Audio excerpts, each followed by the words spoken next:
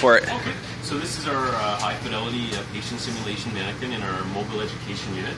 And what this allows us to do, so we were able to go out to rural communities, bring this resource right to them as an education tool, and then do simulation education with the nurses, physicians, paramedics in the community.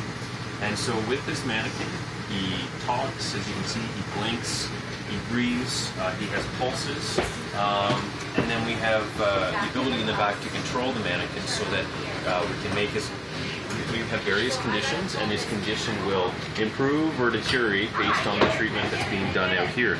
So things like we're able to actually inject medications into the mannequin. His airway anatomy is the same as what you'd see in a real person.